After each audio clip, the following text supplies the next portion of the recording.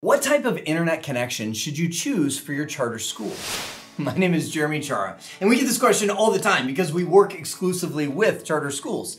Charter schools are different. They have different personalities. They have different ways to approach education than district schools or, of course, businesses. So they actually have options when it comes to the type of internet connection they choose. One size does not fit all. So I have a question for you to start this whole thing off. What kind of personality does your charter school have? We see some charter schools that take a classical approach to education. So there is no one-to-one model. Students don't come in with electronic devices. They sit and participate in groups. They might watch a video online, but usually that charter school's approach to education is not technology-centric. So student testing might be about the only time you see a whole bunch of laptops coming out, right? Or do you have a more technology integrated approach to education? Do you do a lot of remote classes to where teachers are teaching from remote locations? Or maybe you have teachers on campus that have remote students. That whole thing changes the game, right? So first off, that's the question I would have for you is what personality does your school have and how internet dependent are you?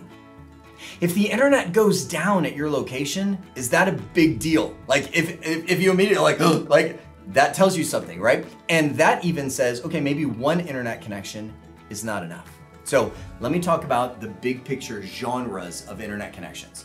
Two major categories, fiber optic and copper. That's really the kind of cable that you're using to bring in the internet connection. A fiber optic connection is going to be, first off, the most expensive kind of connection that you can get, but more reliable and more options when it comes to bandwidth. I'm gonna give you a big word right now.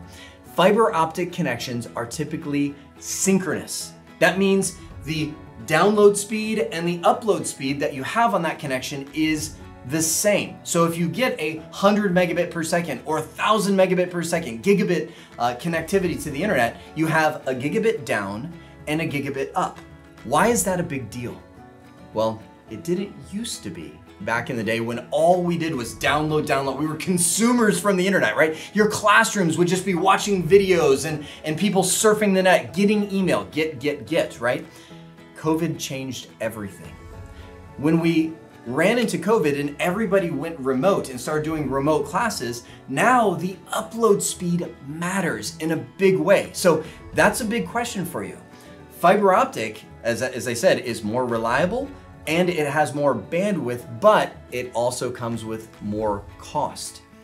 Copper, on the other hand, if you just download, if you're not technology centric, then copper might be just fine. And what do I mean by copper? I mean COAX connections, as in cable modems, DSL, those are all copper. And those are, here's your other big word, asynchronous, meaning you get more download speed than you do upload.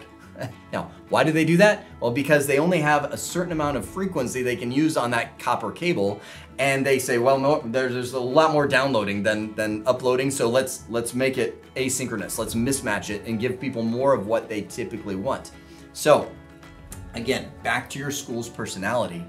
If you have a lot of remote classes, if you are very internet dependent, if the internet connection going down, it is like, it's panic, that's where you want to go with fiber. You want that synchronous connection.